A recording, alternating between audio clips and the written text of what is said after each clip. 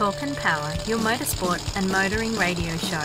Now on 88.5 FM, The Valley Comes Alive. And podcasting across iTunes and talkandpower.com.au. I'm here with Rod. How you going, Rod? I'm good. Yeah, so apparently you own, two FJs, am I right? Yeah, FJ Panelvan and FJ Ute. Oh, very nice. There. Oh, yeah, and you've had them for a very long time, I understand. Had the Panelvan for 44 years and the Ute since 2001, so that's 19 years I've had them. Wow, so, and both original, I'm taking it, Yeah, they were both original when I bought them, and they've been restored to original. Oh, okay, Yeah, very nice. 100% original. Oh, well, excellent. So, I guess it was a bit of a shame that, gone but not forgotten, end of an era for the Holdens, but look, it's good to see stuff like this still exists and is out and about, so we appreciate you bringing it down. Yeah. But anything else in the collection you have at home besides the FJs, or? Oh, no, only a Lambretta, 1954 Lambretta. Oh, very nice. Motor scooter that I'm restoring with my grandson, so it's just a bit of a hobby thing. But, yeah, excellent. So, and much other history on the FJs, like since you've owned them, they certain build numbers or anything like that you know of, or?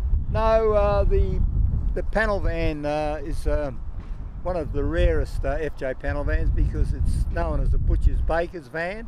There was only 1,120 or something made, and they're very, very hard to find these days. And I was lucky enough to get mine from the original owner. Both of them I got from the original owner, so I'm the second owner of both of them, which is pretty unusual these days. And I think the most important thing is I've got the history on both cars, the complete history. So, oh, wow, there you go. And a lot of chaps don't have that, and I think it goes a long way if you own a car to know its history. Yeah, it comes in really handy. So, yeah. I think the last Butchers or the Panelvans you call them, I saw one with Peter's Ice Cream written on the side of one back in the day. Yeah, very long time ago, but yeah. Peter's Ice Cream, yeah. Tolkien's Bakeries, who used to be just up the road here, about 300, 400 metres from here. They had lots of FJ Panelvans. There you go.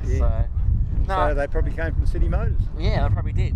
Well, excellent to bring them out today. Thank you for bringing them out again. And again, this will be on the Shannons Insurance website, and BecauseRacecar and Talk and Power. And we can see more information about your cars and hear a bit more about them and things like that. It's been a great day, and I think it's a credit to Shannons for putting this on. It's been a great pretty impressive turnout, and for the fact they did it in about 6 weeks, we've got to remember that. Yeah. From concept to everyone being here, so it's been a great day out. So the only thing you've got to look at is the chap that was in charge of weather. I'd sack him. Yeah, well.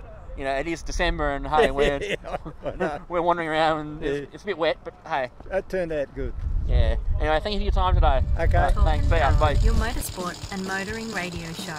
Now on 88.5 FM, The Valley Comes Alive. And podcasting across iTunes and talkandpower.com.au.